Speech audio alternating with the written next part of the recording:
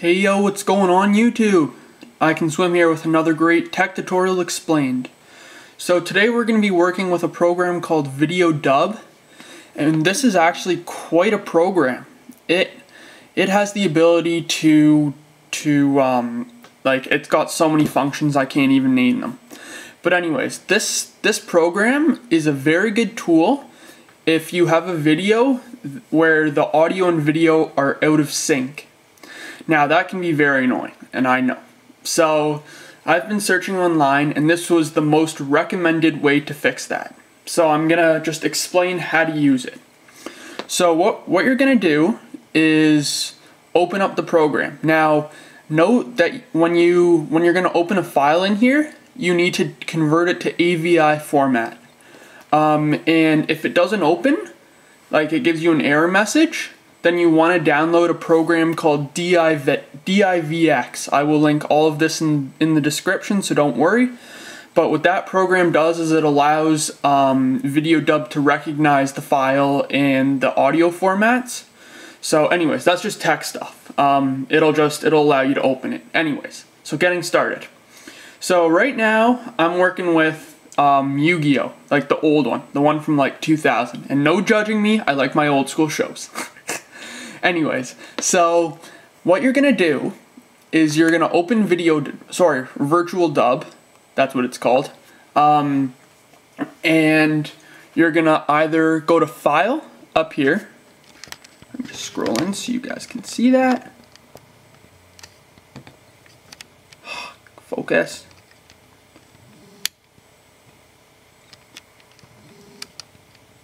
Anyways, File right there. And you're going to click on it, and then this first option right here, open video file, you're going to click on that, and once you do that, you're going to choose your file, wherever it is, and if you don't want to use this, if you don't want to go up to File, there's a shortcut. You can just hold the Control button on your keyboard, and then press O for open, and it will do the exact same thing. So once you have this open, go ahead and select your file. And there's ways to speed up this whole process when you're converting. If you have a lot of files to convert, like this is the whole series I'm converting.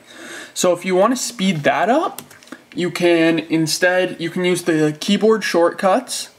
And when you're going to open your file, just type in the first few letters of it, and it will actually show in the drop-down bar where that file is and what it's called, and then you just click on it and press enter to open. And then once you do that, it's going to open it, and then now you're going to go up to video here.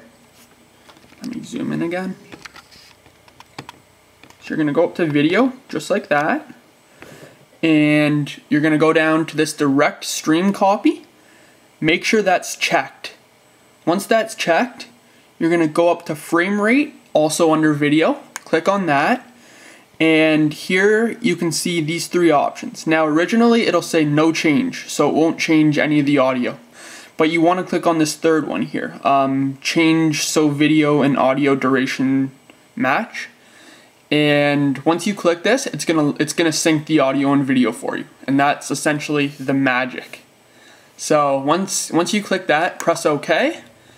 And once that's done, you can just press F7 for this program, and it's going to save that for you.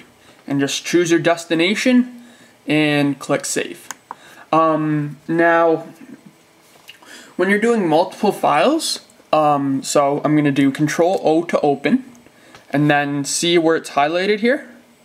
I'm just going to type in the first few letters, so 064 for episode 64, and then it pulls it up. Just press enter to open, and when you're doing more than one file, it's going to remember the options you've checked. So video, direct stream, copy is already highlighted, frame rate change so video and audio duration match, that's already checked. So when it's multiple files, you don't have to worry about clicking everything over and over again. It's going to do that for you because it remembers all the options.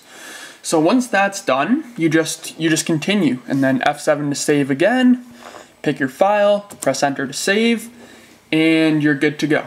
So I just wanted to do a quick video because I know I've had some problems when I was trying to learn it too. So I just wanted to help anyone out there who's having a little bit of trouble with it. So now, hopefully now you can take something away from this video and it'll help you with your converting or audio and video syncing. So that's it for now, YouTube. We'll see you next time.